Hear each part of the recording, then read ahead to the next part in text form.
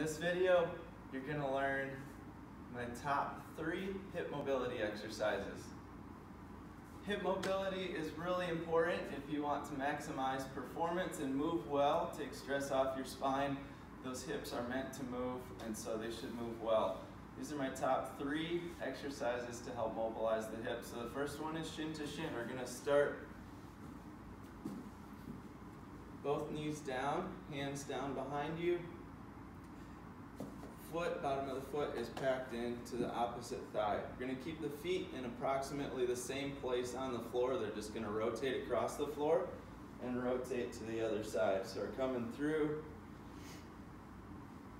You can do 10 to 20 repetitions here.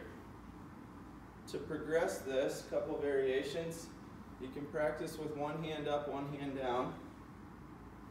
And that's giving me a lot more stretch. Not just in the hip, but through the rib cage as I rotate through there.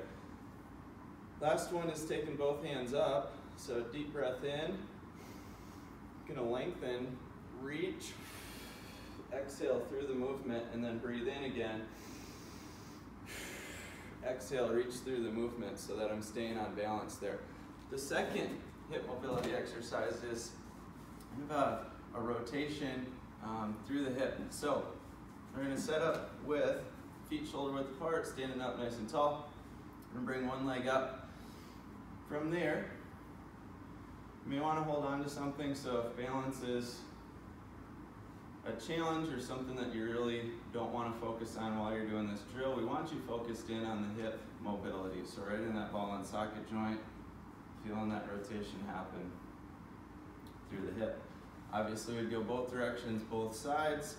And then the next position, we bring the leg up, abduct to the hip, out to the side, and then go through that similar pattern, both directions and both sides. The last one for the rotations is to bring the leg up, or so flex the knee. Then we're going to internally rotate at the hip. So foot comes out to the side. Hopefully you can see that with that angle.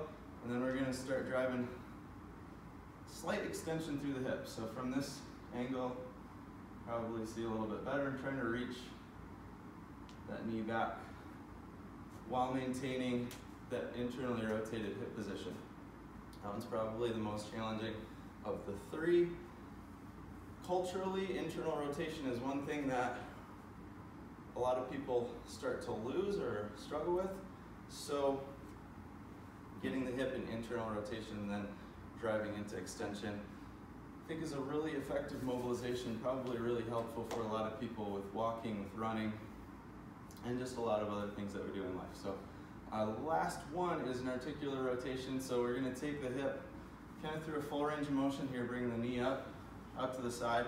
Once it gets out here, we're going to internally rotate again and then bring that knee back down, come back up, out to the side, internal rotation, trying to flare that foot up, and then bring the knee back down. You can obviously go in reverse, internal rotation, abduction, and then into adduction. So both sides. Again, hold on to something, stable object, especially if these are new to you, and especially if you want to stay focused more in that movement in the hip. Hope it helps. Give them a shot.